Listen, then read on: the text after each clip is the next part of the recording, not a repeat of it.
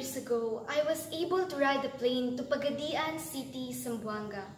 It was a short trip, but it was enough to fuel my desire to travel around the country, to admire the landscape and sea, to take a moment and breathe, while drinking in the fact that Philippines is a paradise that has so much more to offer in terms of history, culture, and traditions.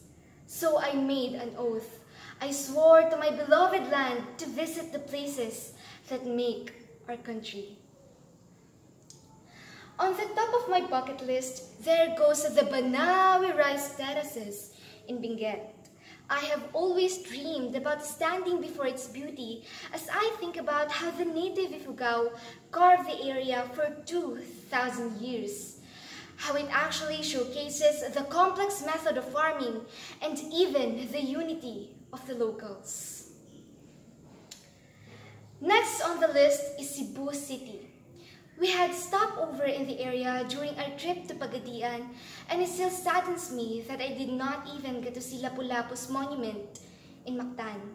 The monument that was built to honor him and his bravery for fighting for our country during the colonization of Spain in the 15th century.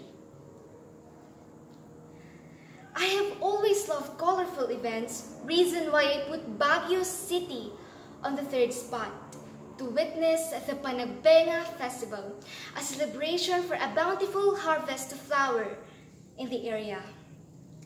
It was also included for it reminds me of our very own Dinamulag Festival here in Zambales.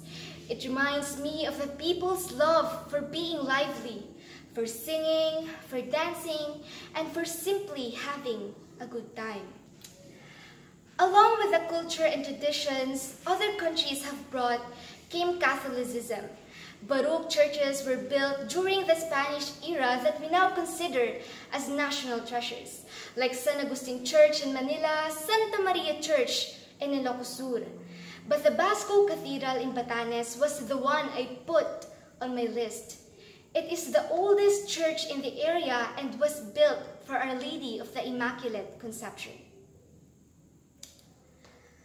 One of the reasons why I also want to travel is that I want to taste every Filipino dishes in the country.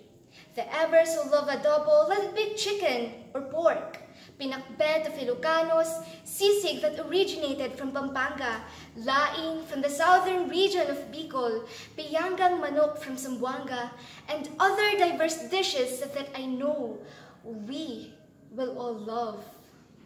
Being able to go from places to places has always been fascinating for me.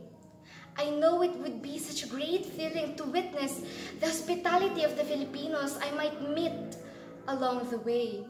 Their welcoming glances that are as warm as the hands of the elders I asked for as I said, "Mano po."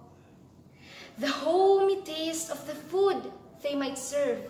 Something that will remind me of my mom's bibingka that she used to feed me as I learned how to read abakata.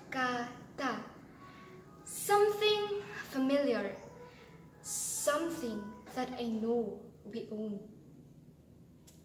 And I realize that there is so much more to our country that we have yet to discover. The history, the culture, the traditions our ancestors have left us, the food, the national heritage sites, and even the Filipino values that we should always respect and keep. Amidst the pandemic, let us uphold our principle to always promote and love our own.